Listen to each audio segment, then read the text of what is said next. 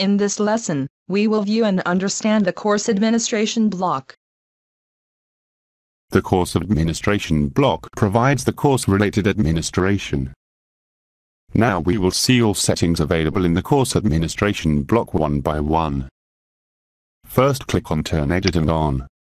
In the editing mode, you can add, edit or delete the activities and resources.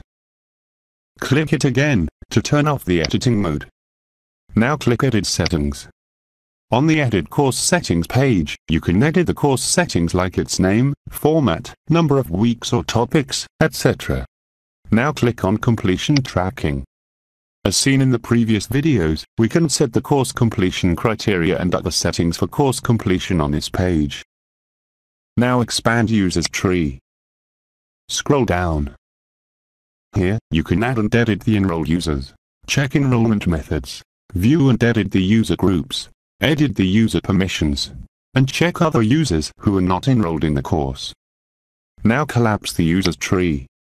By checking Unenroll Me from VMC, you can unenroll yourself from the course. Filters can be used to add links, insert multimedia players, convert mathematical expressions or emoticons into images and more.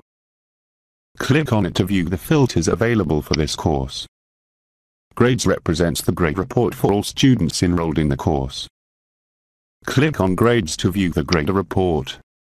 This is the grader report. To return to the course administration block, click on the course short name in the navigation block. Backup is used to create a backup copy of the course. And Restore provides the option to restore the course contents from the backup files. Scroll down. You can also import the course data from any other course on the site using the import link. Publishing a course is a method of sharing it on a special Moodle site called Community Hub. When you publish a course, you can choose whether to make it available for download as a course backup file, or to enroll in your site. Reset allows you to empty a course of user data while retaining the activities and other settings. Question Bank, as the name implies, is a collection of all the questions that can be used in quiz. Now, open your Moodle site in your computer and implement the exercise before proceeding to the next video.